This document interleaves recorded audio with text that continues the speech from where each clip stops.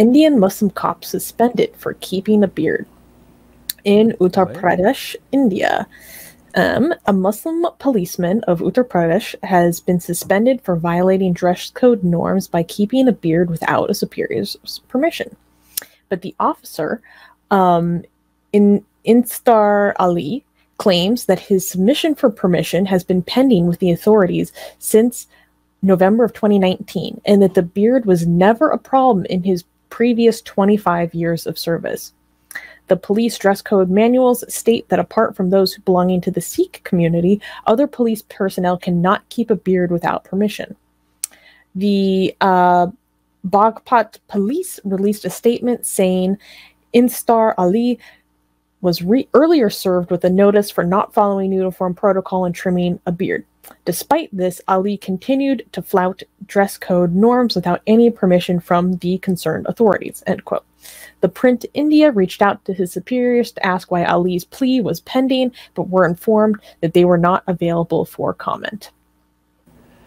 I mean, look at this epic beard. Why would you have... Look at this.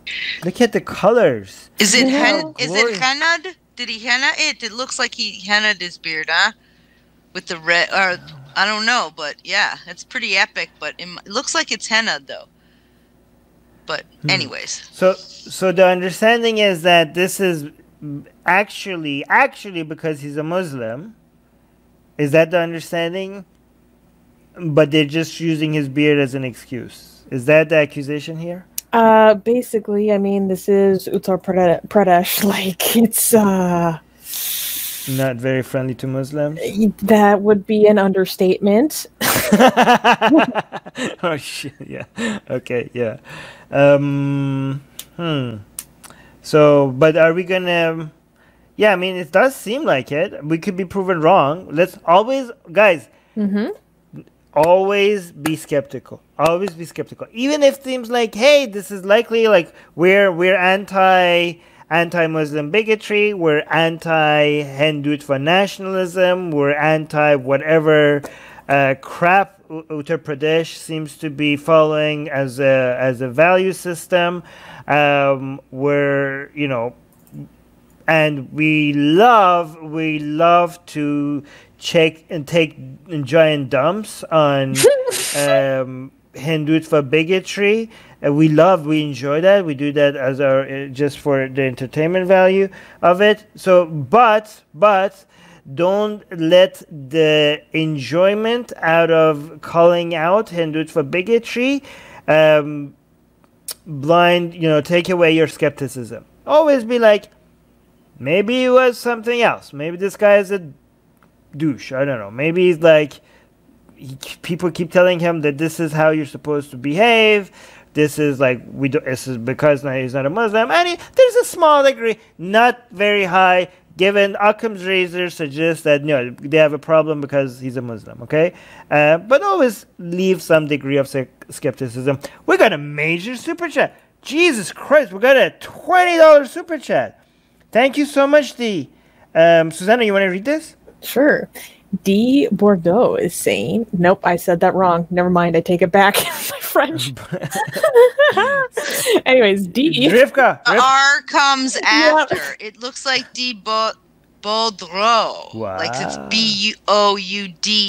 You said Bor, B-O-R. Anyways, she said that I joined American Atheists at 18 or 19, and I'm now 49. I found Freedom from Religion Foundation, CFI, along the way, but you guys are international and oh so helpful.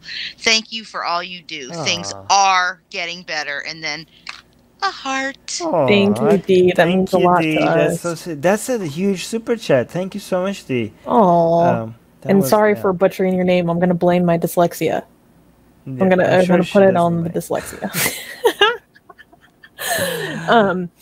Yeah, so I mean, for those who are not aware, Uttar Pradesh is basically, like, people call it like the mini Hindu Rashtra, meaning like this is kind of an example of how India could become if the BJP party continues to gain more and more power. Like, technically, this officer was given notice about his violation. He still didn't follow it. So, he's culpable in that regard. However, he says that he tried to go through the proper process. He wasn't allowed to continue the proper process and was let go without getting an answer regarding his plea for permission. So, but generally, I mean, granted, we have a very specific community in India. They tend to not trust the Uttar Pradesh police under any circumstances. But it seems so fishy that he had this for 25 years without the proper permission. And now it's a problem when Hindutva ideology is accelerating, specifically in that state. And also, I thought it was so weird that Sikhs get religious privilege in this regard. Right. Off top. Yeah, why do the Sikhs... Yeah, I was going to say that too. Yeah. I was going to say that too, yeah. Why do the Sikhs get to keep their beards, but not the Muslims? They should all go if they're being consistent, right? And again, here's the thing. If the story... Here's how I would be like, this is not anti-Muslim bigotry. If the story was... he didn't have a beard, he's growing a beard, he's saying it's because he's a Muslim, and we're like, right away, right after, like, yeah, you can't do that, sorry.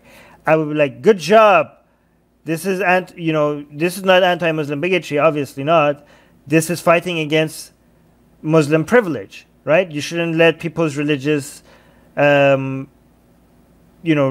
excuses make them not follow the rules. You should come down on that hard, right?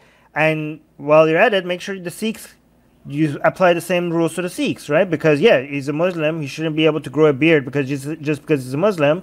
So that the same thing applies to the Sikhs. If that was the story, I would be supporting this police department's decision. But it seems like for 25 years, they weren't applying this rule. And all of a sudden, they're like, yeah, let's get rid of the Muslim officers here. And they're like, yeah, it's your beard. By the way, we're doing this to you, but not to the Sikhs. You're like, there's something else going on here. There's something else going on here, okay? So I'm not being a hypocrite by having a different standard because Armin is so anti-Hindu, such an anti-Hindu bigot. He's saying like people shouldn't have religious privileges, but now he's saying this is anti-Muslim bigotry that this guy doesn't get to keep his beard. I'm just saying that your intentions are something else. You're not like, oh yeah, no, we are like so secular and we don't care about religious privilege, and that's why we're like getting rid of this guy because he's not following the rule. That doesn't seem to be your intention. That's all I'm saying. But let me highlight this. Anything in the comment? Oh, let me actually highlight this one. Harsh is saying Sikhs get the privilege because it says their holy book to never cut hair. Others have to ask for and be granted the permission first. I know this is dumb. Yeah, I mean, why doesn't the Muslim get the same privileges as the Sikhs? It's almost as if you guys just don't like Muslims. But almost very suspicious. Maybe we're wrong, but just suspicious.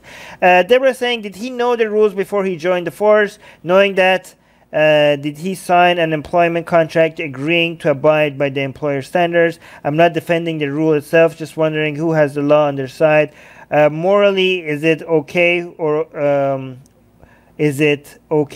obey? I don't know, or not okay to obey a rule you believe is racist? No, my God, it's not racism. Should you risk your income to take stands that may cost your job? I think Deborah doesn't know the details of the story, okay? Because even if it's, we could say like what the police department did was legal, but we can also suspect that its intentions were different than what they pretended to be, okay? So this is not a bad, yeah, Rivka. One way that you could investigate something like this, if you were trying to figure out, where was this going, is if there were other religious groups or who also were fired for having a beard that weren't Sikhs. Now, I'm not saying the Sikh law is fair, but that's the law. They don't have to ask for permission. Everyone else does.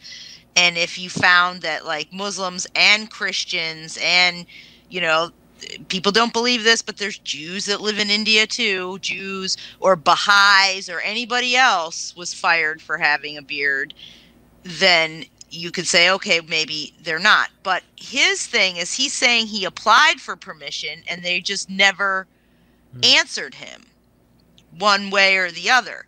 So it's like something seems kind of weird, like that, you know, maybe it's like held up in the bureaucracy or what. But I still think it's kind of crazy that they have and unfair that there's special rules for some people.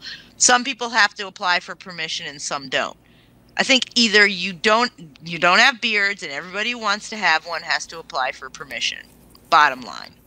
Mm-hmm. Okay, so I think some people in the live chat are missing the point, okay? So Ice-Age is saying, why should he be an exception, though? Just because you had been doing something for years does not make it acceptable. This is asking for privilege. We're not saying it should be acceptable. We're just coming up with hypotheses on the intentions of the people behind it. We think it shouldn't be an exception. It should have never been an exception, and the rules should have applied equally to everybody at all times. But the fact that they allow this with Sikhs, and only they're doing this now after 25 years, and they're not allowing it to Muslims, makes us think like, even though the rules should be applied to everybody, it's just making us guessing the intentions behind enforcing this now. That's what we're saying. Again, Qasim also doesn't get it. We're sensing a pattern here. Yes, okay. You could apply the rules as you should, but the timing of it and the context of it and the selectiveness of it makes us coming up, and the lack of due process. Yeah, the lack of makes us come up with some guesses about your intentions. Qasim saying, if he knew the rules, he can't blame police. And again, we can't blame the police if the intentions do matter, people. The intentions do matter. And again, I already answered this, okay? No, Qasim, you don't get it. We are saying the rules are rules. Yeah, the rules are rules. The rules should have been applied since the beginning, and the rules should be applied to the Sikh as well. Again, the selectiveness of it and the timing of it makes us guess the intentions behind the police. How come, Qasim? Qasim, why don't you get what we're saying? All right. Thank you for joining us. Subscribe to our channel. Hit the bell thingy. If you haven't, I don't know why. What's holding you back? Okay? If you haven't subscribed to our channel, why haven't you subscribed to our channel? Explain that to us, please. Like, bell, and also if you're not getting notifications and stuff because YouTube is not telling people that we have shows, because YouTube is like, oh, this person told us that they want to get your shows, right? They want to get your videos, but nah, we think is no. And they also hit the bell button, but nah, you guys are too controversial. We want to show them mainstream stuff. We want to show them CNN or cat videos or whatever. But even people are like, no, we want to see Atheist Republic, and YouTube is like, no, we don't think you want this. We're like, no, please show it to us. We say to you, we want to see Atheist Republic. And YouTube is like, no, we think we know what's better for you than you yourself. So, to solve that, there's a link in the description, which is to our newsletter. So hopefully we could email it to you. So hopefully you get some of our content that way, okay? So, yeah, subscribe to our newsletter as well. And share our videos, because we do get demonetized. That's an obvious on every one of our videos. So F that. But we don't care about that anymore. But we also get deprioritized. And that's even more damaging to us. Deprioritized, what does that mean? That means we don't show up on the suggested, videos on the right and all that, on people's homepages. And that's how channels grow. Unfortunately, we can't grow. So we need you guys to share our videos.